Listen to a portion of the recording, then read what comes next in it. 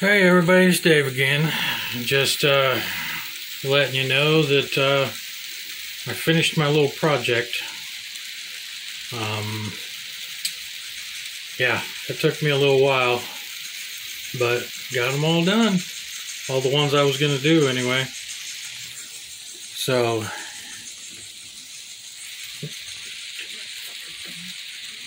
anyway, so there you go. I mean, is it perfect? No. But is it doing what I want? What I set out to do? Oh yeah, definitely. And I'm happy with it. It's turned out better than I thought it would.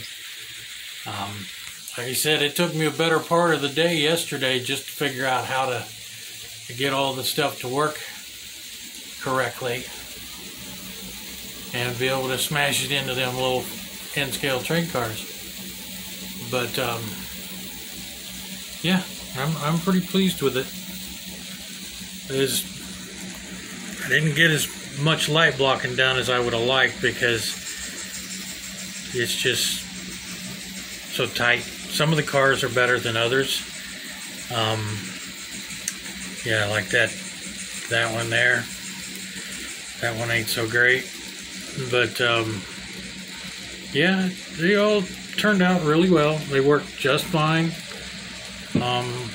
Haven't had any hiccups with them yet. But so yeah, there we go. That's my project for today, or for this weekend anyway. I have to kind of slow down. I've been buying a lot of shit for my train layout. I've got one over here it's a Bachmann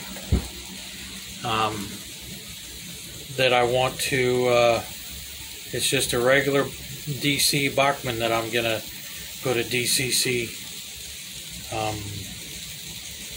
decoder in. I want to do this one too, or one of these. Yeah, this one here.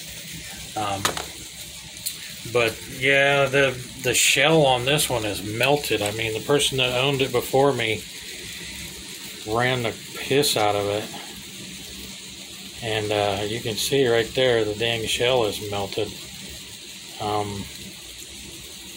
But I'm gonna put a DCC decoder in and see if I can get it to work.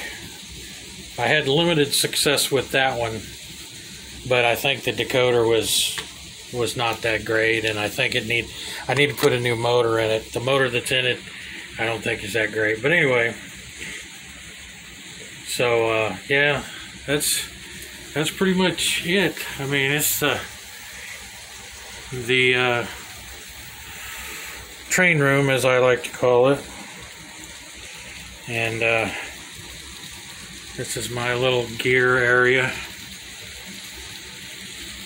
So I mean, a lot of you have seen most of those builds and so forth and so on, but yeah, this is just known as the train room for obvious reasons. But yeah, I have to slow down on buying things for this layout. I told you, once the grandkids, my daughter and the grandkids got their place set up, I've been kind of obsessing with this thing because I hadn't had a chance to really run trains for quite a long time.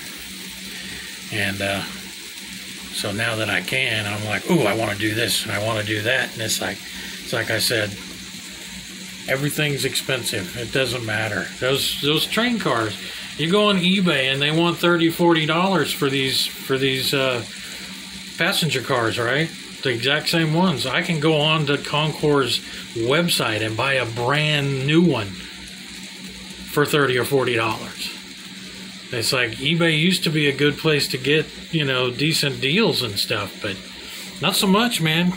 People think they've got solid gold or something. So, not that, you know, those things $40 is, you know, still, in my opinion, expensive for them. But if I can get a brand new one, you know, right from the manufacturer for the same price that some assholes, you know, selling used or like new on eBay, I'll get a brand new one every time. But anyway, enough of me rambling. Just giving you a little peek at that I got the train car, or the passenger cars done. Hope you have a great day and enjoy your weekend, your long weekend. Talk to you later. Bye.